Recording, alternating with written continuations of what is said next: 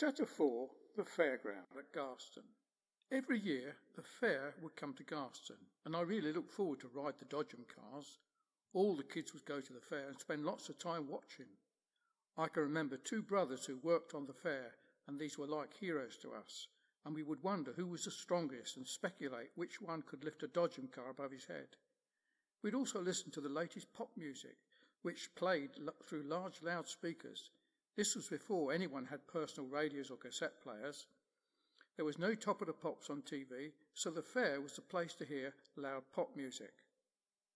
I was probably about 11 or 12 years old, and this year I remember stealing £3 from my mum's purse. I felt guilty and bad at the time, and still feel guilty to the shame as I write about it now, but this was spent on the fair. I'm thankful for the truth that the blood of Jesus Christ cleanses us from all sin. This became my only way of dealing with sin, and still is. My brother at the time had a paper round and got up early each morning to deliver papers and began to earn his own money. I can remember him obtaining all sorts of things like writing cases, pens, pencils, ink cartridges, etc., all the little things one would like to have but could not afford. I soon realised that my brother was not buying these at all, but stealing them from the shop where he worked. On the odd occasion I would go and help him deliver the papers. I enjoyed this as it took me to places I'd never been before. On one occasion we had to deliver papers to a hospital or a residential home, and around the back of the building we could see the kitchens, and we could help ourselves to the cakes which had been freshly cooked. I learned from my brother how easy it was to get things I wanted. I always looked up to my brother and often envied the things he did and had. I remember him going to Switzerland with the school and him coming home with all kinds of goods, like a walking stick, flick knives and badges. Flick knives were illegal, and to have a flick knife was a good thing to have. My brother soon got into bows and arrows and air pistols and swords and sheath knives, all of which seemed good to me. In fact, we used to hide these weapons under the floorboards in the shed at the bottom of the garden. At this time I remember Mum and Dad buying me a new bike. It was a red Californian with curved crossbars. I thought it was great and was ever so pleased with it.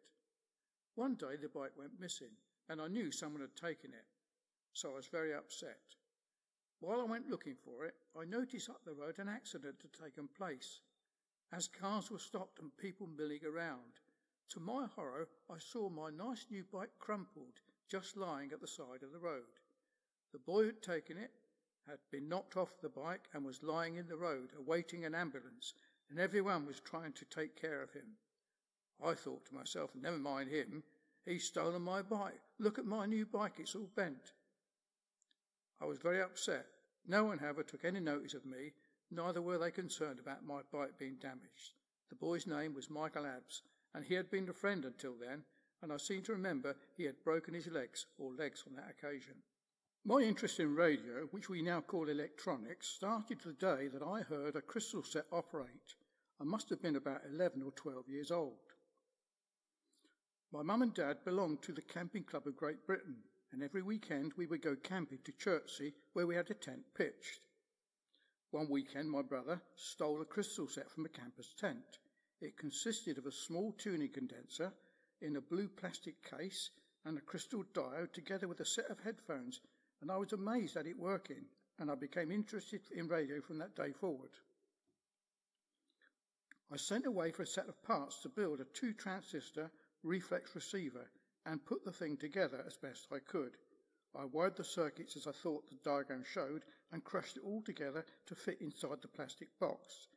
It didn't work, and I was most disappointed. I didn't realise that all the wires were short-circuited together when I crushed it into the plastic case. Another friend of mine's dad helped me out. He was a radio technician in the Royal Air Force, and he built the receiver and showed me how to wire circuits up.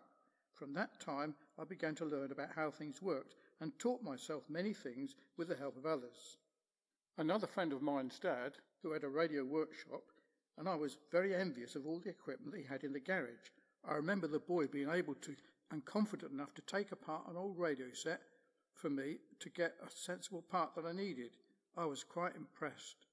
I taught myself a lot and began to learn about transistors. One day, on the way home from school, we climbed over a fence of someone's back garden and we discovered in the shed radio parts and equipment. There were valves, tuning condensers, transformers. We took what we wanted and thought no more of it. This hobby was to last me a lifelong time and help me lead me to a job in radio television servicing and to technical college. During this time, I had no sense or knowledge of God and was unaware that God did not dwell in buildings made by man, and I'd stopped going to Sunday school. About this time, I managed to break into a workman's hut, which was at the gravel pit situated at the far end of Coates Way. Me, along with other kids, would play there during the evening and climb on top of the workman's working shed.